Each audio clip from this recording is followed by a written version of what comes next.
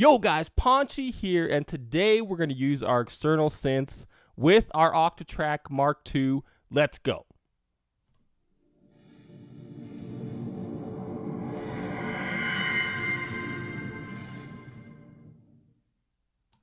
Okay, first things first, let's start a new project. Okay, go to project, change, yes.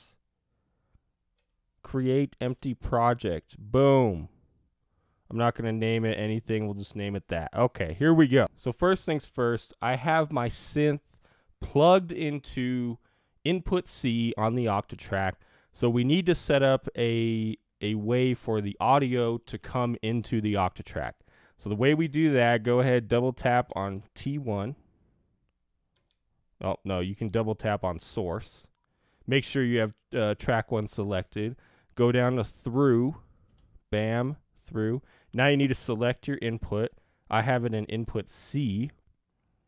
So you want to just select C. Go ahead and turn the volume all the way up. And so now you have it set up so that way the audio will come through track 1 on input C. So you have the audio all set up. So now go to MIDI. This is how you access all the MIDI tracks. You have 8 MIDI tracks along with your 8 audio tracks.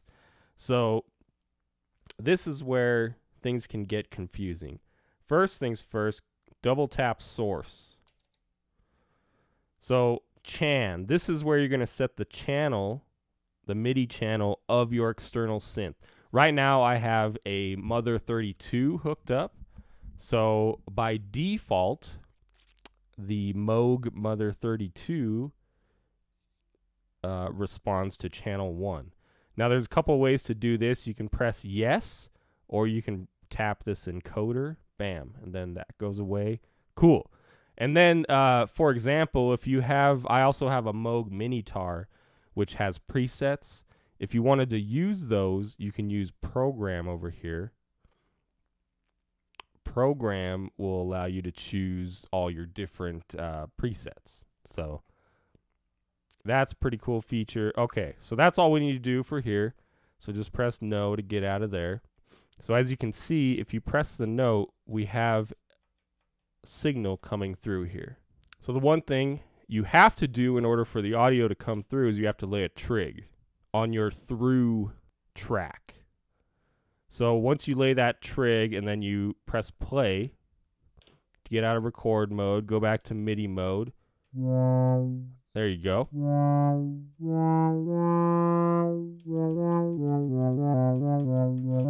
Now we are in chromatic mode. You press function and up or down to get to chromatic mode.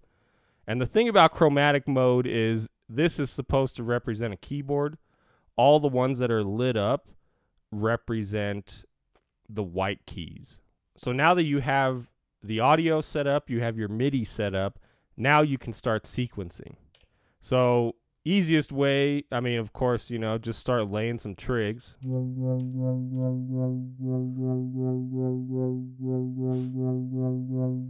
And then if you want to go in, you can hold each trig and assign a different note to it.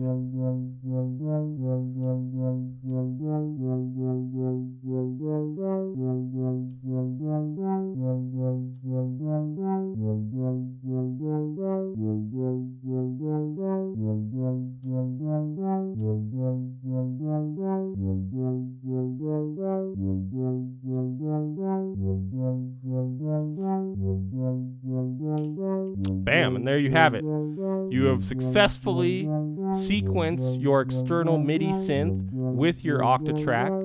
Now, you know, there's tons of stuff you can do with this, but, you know, hopefully that gets you guys started. If you have any requests for any other stuff regarding sequencing external synths, feel free to leave a comment below and I'll get back to you and maybe make another video about it. So thank you guys for joining me, and I'll see you next time.